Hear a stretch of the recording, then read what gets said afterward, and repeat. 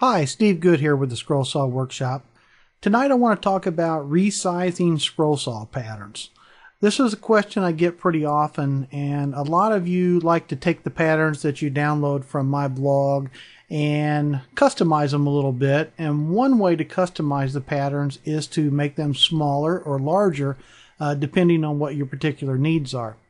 Now, there's always been a program out there called Rapid Resizer, a program by Patrick Roberts that does a great job of resizing these patterns, but it's been a little bit expensive, so some people used it, some people didn't.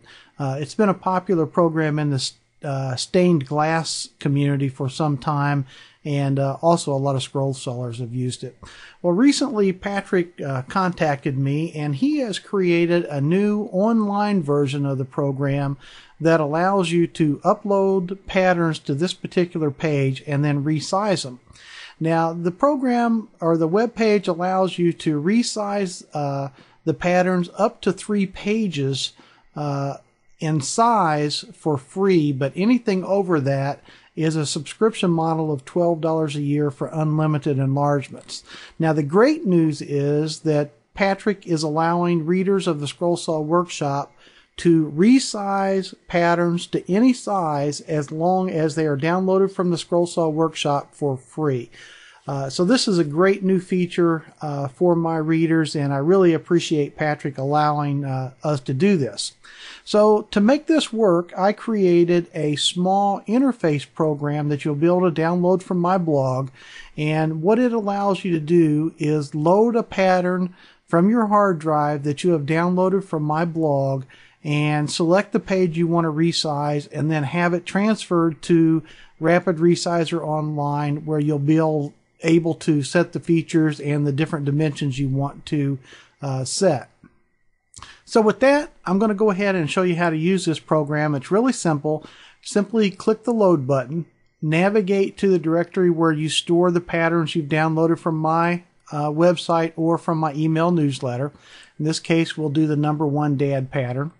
What that will do is open that pattern onto your computer, and the reason we do this is because we want to select the page out of this pattern book that we want to resize. We don't want to upload the whole book because that's just too much for the website to handle. So once it opens, go ahead and scroll down to the page that has the pattern on it, and up here you can see that that happens to be page 3 of 3. So over here in the page number box, type the number 3. Now all we have to do is click the resize button.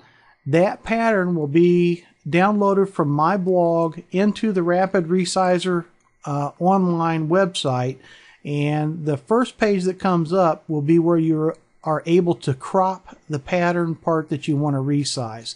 So to get a good accurate resize, let's go ahead and take our bounding box and drag it around this part of the number 1 dad pattern that we want to resize. And this just allows us to get a nice accurate resize of that particular part of the pattern. So you can see here that I've got the bounding box set around the number 1 dad pattern. I'm going to click the crop picture button. That will bring up the part of the pattern we want to resize cropped and allow you to select certain features. Now I'm going to skip over these features for right now except for one because they're not really needed for my patterns, but the one that might be useful to some of you is this tint red. And when you click on this tint red, it will change my pattern from black to red outlines.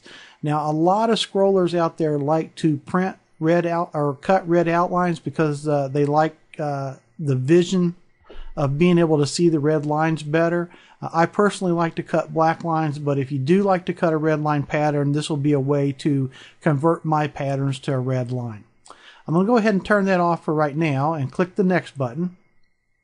And on the next page, we have the width and the height of that particular cropped part of the pattern.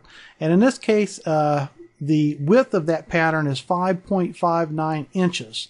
Let's go ahead and change that. Let's say we want the width of that pattern to be 8 inches. I can type in 8 there, and as long as the checkbox is in the proportional setting here, the height will be set automatically for you to keep the proportions of the pattern correct. You can, of course, turn this off and change the proportion of the pattern if you would like. The next box here is the particular size of paper we have in our printer. Page orientation, we'll leave it automatic.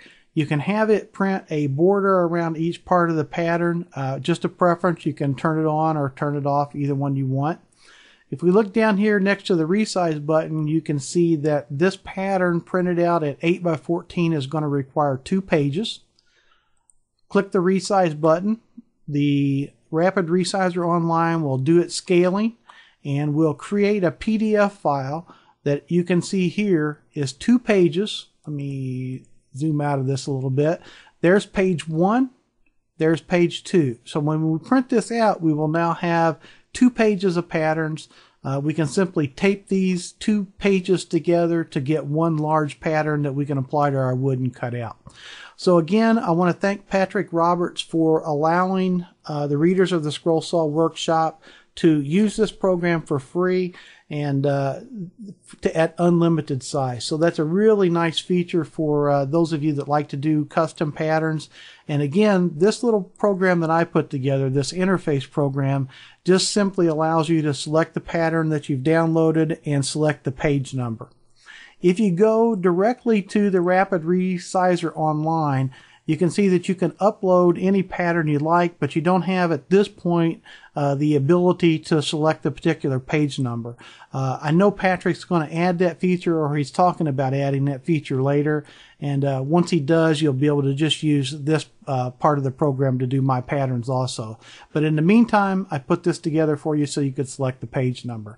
I just wrote this program last night, so I haven't had a chance to do a whole lot of testing of it. I think it's pretty stable. I think everything's working well, but if you have any problems, let me know, and we'll work on getting all the bugs worked out here as quick as we can. So again, download this program to your computer, give it a try, let me know what you think.